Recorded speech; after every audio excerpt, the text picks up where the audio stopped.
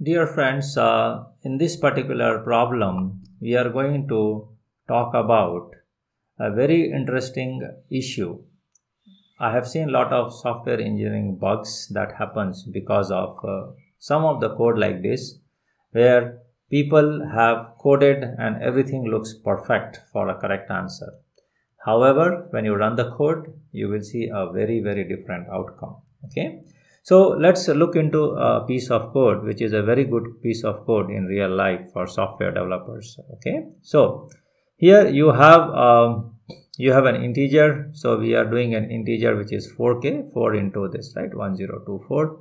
And we are simply trying to do some computations here. We are trying to multiply by with some values and other value, and then try to look into our final answer. So this is a very simplified version of a large problem, where when you have, think about a piece of code where you have, approximately say 50 or 100 lines of code, in between, and then everything looks fine, but all of a sudden you get a very different answer actually. Okay.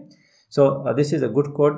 My request to you is to pause this and please look into this code, analyze the code, and if needed, compile and run the code. Analysis is far more important than running the code. Okay. And then try to see what could be the answer. Okay. So since I try to give certain hints here. Okay. So what you have to always look into, you have to look into what is the data type and what kind of operations and computations we are doing in the data type, and whether it is within the valid range of operations. And after that, you should try to deduce the answer. Okay.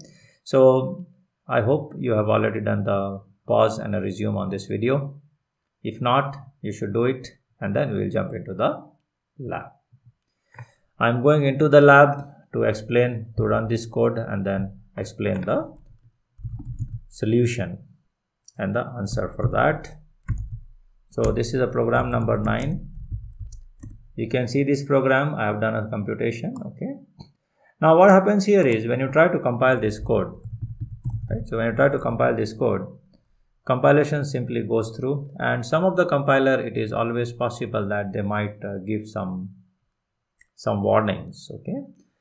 But the thing is, you have to analyze the code. That is very important. Okay. Compilation went through, but when you run the code, you will see the answer is false, right? And this is a surprise, because you already have a 4k. You multiply the 4k with one more value. So you have a very large k, right? Very large data integer value here actually. Okay.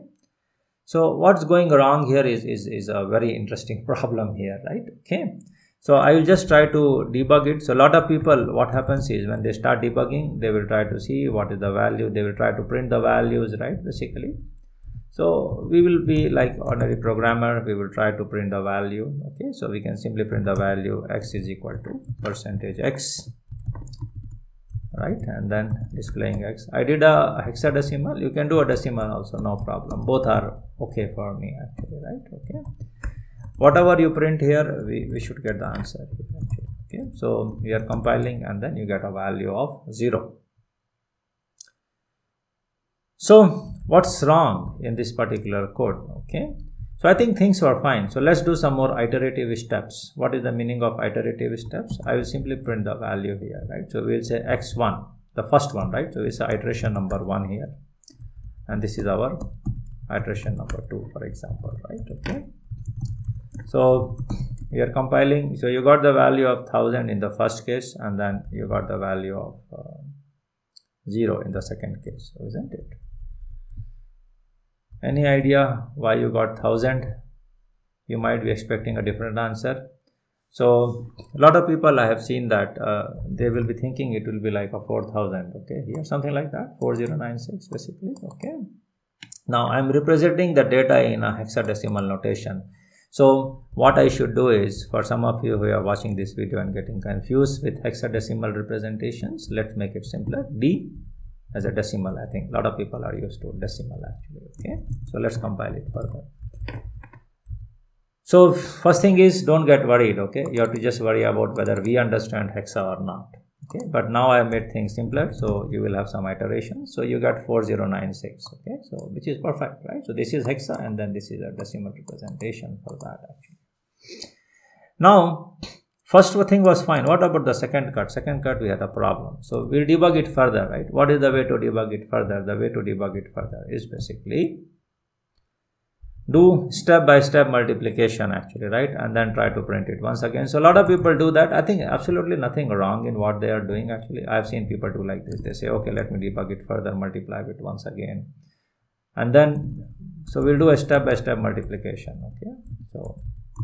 So we do the third step now. Printf is the third iteration, for example, right? So you're doing all these things. You can use debugger, you can use whatever logic you want, right? Basically.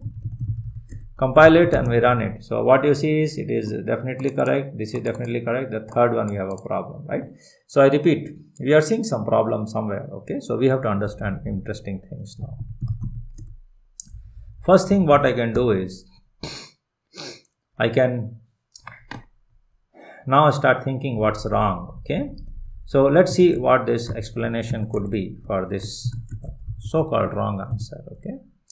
So we are multiplying 4 by 1024 and then once again 1024 and once again 1024, right? So this is what we are doing, okay? So we are trying to really do a 4 into, what is 1024? It's a kilobyte and then it's another kilobyte and then it's another kilobyte, okay? So when you do like this, we are essentially looking at a value which is 4 gig actually, okay, 4 gig, right? So the question is, what is the maximum value an integer can hold? What is an integer? Integer is a representation in memory is a 4 byte. 4 byte is how many bits? It is 32 bits, right? When you talk about 32 bits of data, so we are looking at 2 raised to the power 32 minus 1 as a maximum possible integral value, which is definitely a unsigned integral value, okay? So this is the highest possible value that you can store as an unsigned value as an integer. We have done a sign here, okay? We can do an unsigned, absolutely nothing wrong in that, okay? But issues are issues, so we have to solve it actually, right? Okay, so we will see this. Even though we do an unsigned in this example, when you run this code, you might have an answer which is still 0. The reason is we are just one shot. The maximum that you can store is 2 to the power 32 minus 1, right? And this is what? This is 4 gig. 4 gig is absolutely 2 to the power 32. So if you use your calculator and then this, right? Sorry. If you do a calculator, you will know that 2 to the power 32 is a 4 gig, right? So what is 4G? So when you see this, this is 2 to the power 2 and then 2 to the power 10 and then 2 to the power 10 and then 2 to the power 10, right? So that's what we are looking at, 2 to the. So when you break it further down, this is 1 multiplied by 2 to the power 10, which is kilo, another 2 to the power 10, another k, kilo, and then 2 to the power 10, right? So mathematically, yeah, you already know that this is 4k, actually, correct? 4 into a k and then another k, so kilobyte. So 4 kilobyte, megabyte, gig. So this is the value 232, but we cannot store it here actually. So unsigned integer or assigned integer just won't help, okay? So remember that, yeah, so the problem lies not in our code logic, the problem lies in the boundary in which, and compiler was very silent on this because compiler will not substitute and evaluate and give you a warning like this, okay? Because we are doing step-by-step operations to display certain values. Suppose you wanted compiler to play certain role for your, rescue operations actually, right? So suppose I say integer, let's go back into integer x, simply multiply like this, okay? So because now we are telling compiler to compute and store, basically it will compute and store the value. So simply say 1024, right? And then we'll ignore all these things. We'll just do our final, this one, right? So we are trying to compile and try to see what compiler is throwing as an answer for us. We will just display once the value of x after computation, okay? So this is interesting because when you're compiling, when you're doing this calculation, right? Yeah, something can be deduced by the compiler, okay? So when do this, compiler says we have a problem, we have an integer overflow. It immediately knows that, the results is an overflow condition, we are resulting in a 0. So this line is a culprit here, okay? However, as I told you, our original code was different. What was our original code? Our original code was We are simply multiplying, and then we do a further computations, which is much beyond the scope during compile time. This is more like a runtime actually, correct? Okay. So now you pretty much know why the answer is false, not true. It looks true, but not true. Okay. In reality, there is a lot of bugs like this we face in some cases in software engineering, software development, where we overflow.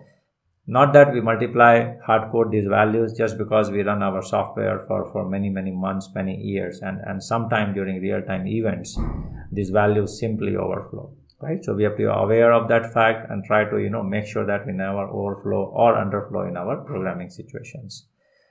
So thank you very much for watching this video, and I will see you in another video soon. Have a good day.